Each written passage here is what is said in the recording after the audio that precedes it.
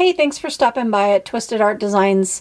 Today we're going to start the next video chapter, and it's going to be making these beautiful hanky dolls on this background, this fun background that is a sewing seamstress dressmaking theme. And I'm going to do this video in two parts. The first part is going to be how to create the hanky doll cards, and the second part will be how to do that fun background. So stay tuned. Let's have some fun in our Paper Dolls Altered book. Okay, first thing you're going to want to do is find an image that you want to use for your handkerchief doll. I like this one. It's like a 3/4 image. It's on an old falling apart butterick pattern. So I'm going to use her. I really like her, and she'd be just adorable. I like her arm. I'm going to keep that part in, and I'll use it just from the waist up. So I'm going to use her as my image. You could find images on the internet, on Pinterest, if you don't have a sewing machine pattern, or look for an old pattern that has a 1/2 or 3/4 images. And then I'm going to use this on my background. Do you remember the paper dolls where you used to get a book of paper dolls and they would look like this, and they'd have that stand base, and they would recommend that you cut them out or punch them out of the book, and then you would glue them down to a lightweight cardboard, and I think it always recommended that you use upcycle your cereal box, and then you would trim around the doll, like fussy cut around it after it dried on the cardboard, and you would fold this stand back and she would stand up on a table. So I just thought this was really cool because it was one of those old paper doll styles. And I don't know what magazine, this came out of a magazine, I'm not sure which one.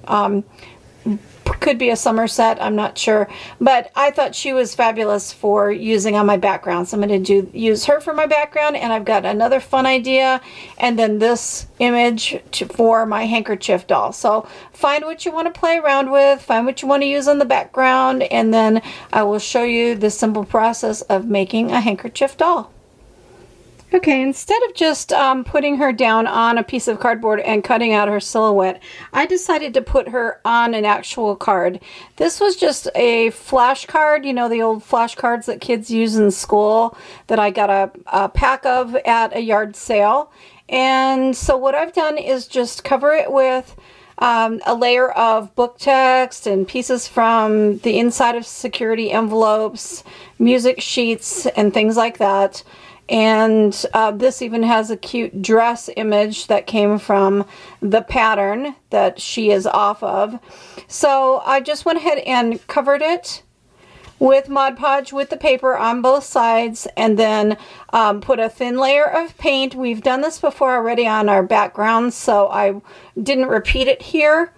And I'm going to do it real quickly with another small tag just to show you. But then I took a credit card and I dragged some paint to make a nice background, and I'm going to probably add an edge and things like that, but I wanted to do her outfit first before I decide how I want to continue with that background, and I do want that dress to still show. So that's my flash card with my girl that's going to become my doll. And now I'm going to use this image as well. It's the back side. It came from the same sewing pattern. And I'm going to take this tag that was from Tommy Bahama's, probably a shirt or something. I think it's a shirt that I got in some Happy Mail. And so what I'm going to do is just do like we normally do for backgrounds. I'm going to just take some torn pieces of paper and some Mod Podge, and I'm going to cover this whole tag with little bits and pieces of paper until the whole tag, both sides, is covered. Okay, so the tag is dry, and I'm going to go ahead and tear along this edge to the shape of that tag. I liked the shape of the tag, so I'm just kind of bending that paper a little bit. Paper is really fragile. That book text was kind of fragile, so I can just tear this out so that I get the shape of the tag, but it's leaving some rough edges. I like it. And if you just bend it in, you can feel where that edge is to tear it. And there you go. So there is my tag shape. And it's ready for paint, so, or background. You can do your background any way you want. And I'm going to go ahead and just do some paint. Nothing too terribly fancy. I want this one to be primarily blue. So I'm going to go over it with a light blue.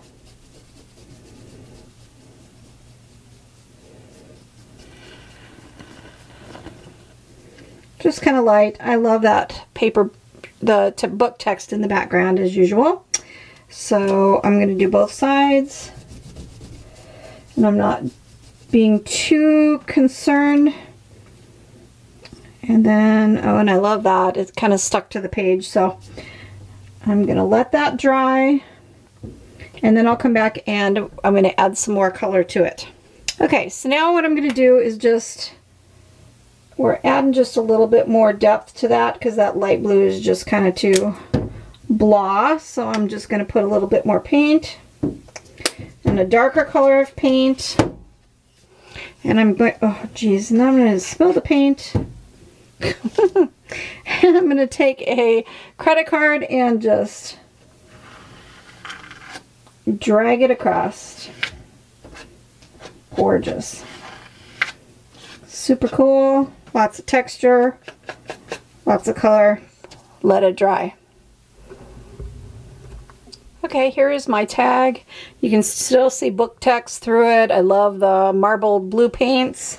And my blue and white girl image is going to go right here. Love it. So I'm going to go ahead and stick her down with some Mod Podge. Same as always, just a nice thin layer. Put her in place.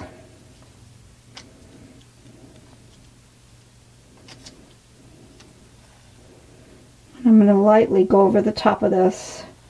She's small enough that I'm not concerned that she'll wrinkle. I don't think she will. So there is my second girl on another tag. Blue on the back.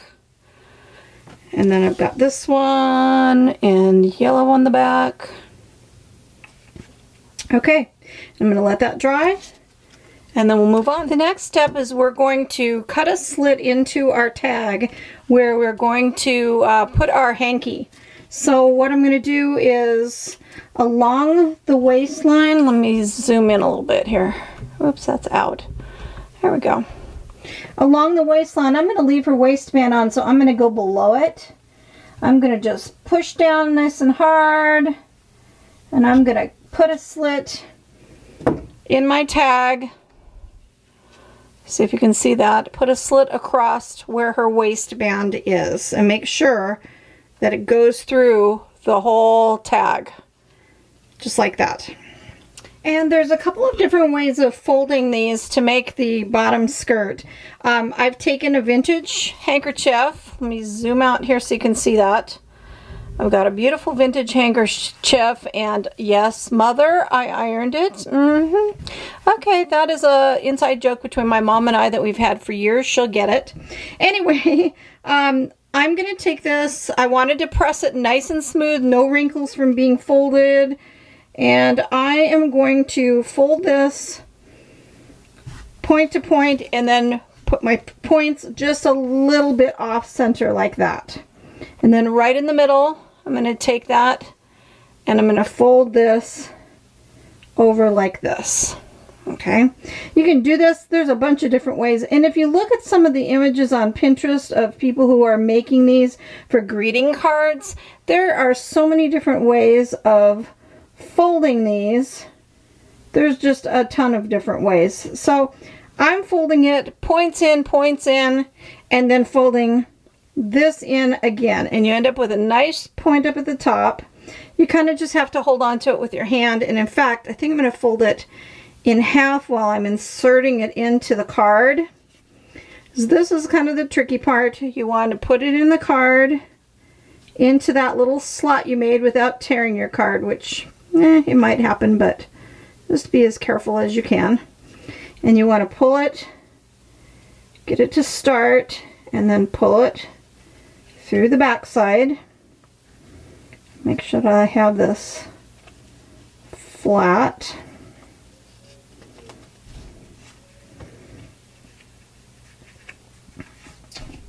And look what you end up with. That is so pretty. It's gorgeous.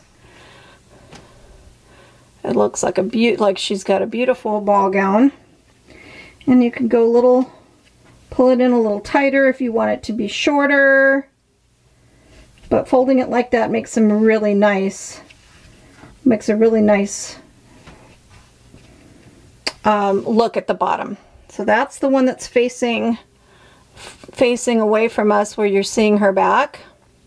And then on this side, because I don't want to damage that handkerchief, I'm just going to put a piece of masking tape on this back side to hold that in place. If this is something that you are going to possibly take this out and reuse it, or use it some other way in the future, you may not want to use masking tape. It could possibly yellow the material.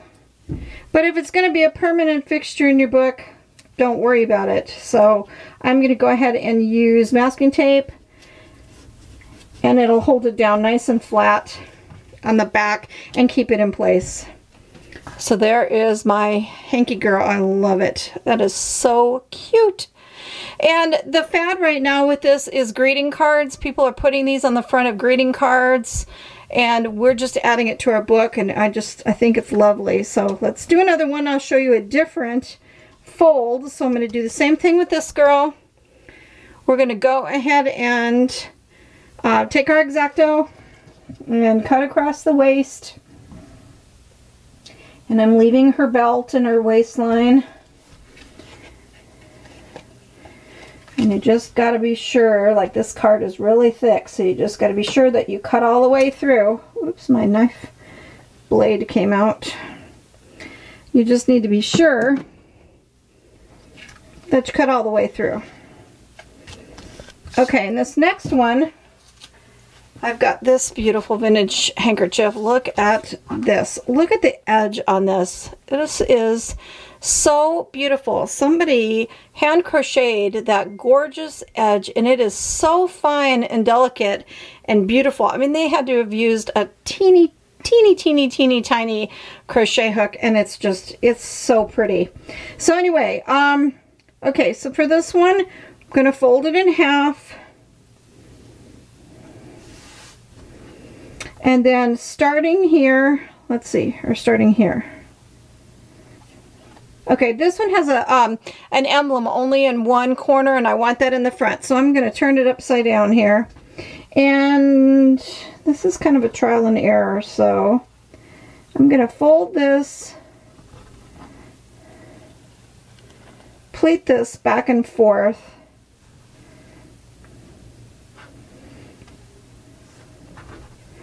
So I'm folding it forwards, and then I'm folding it backwards.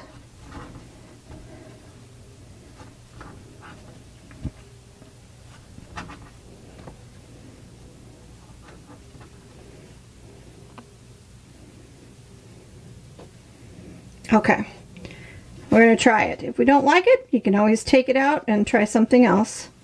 And I'm going to, same thing, stick the little tip in just so that it starts to come out the other edge, and it gives you something to grab onto to pull.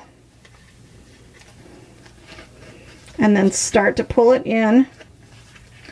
And let's see how this comes out. It's supposed to come out pleated. Oops, and I put it in backwards. Okay, so I'm going to turn it around.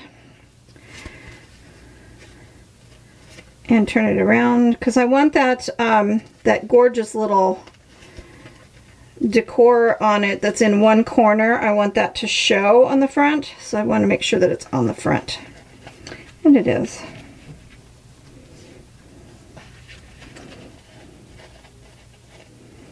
Okay.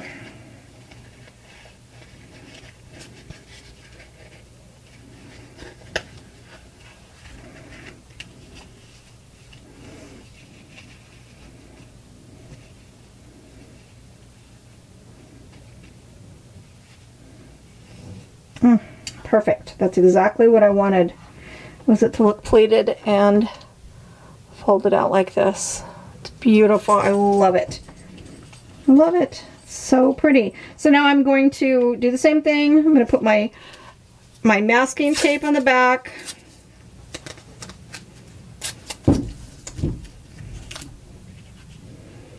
To hold that nice and flat and hold it in place.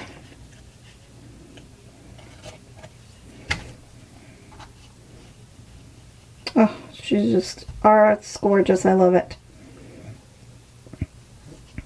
Okay, so here are my two handkerchief dolls, handkerchief paper dolls. And now I can add them to my background.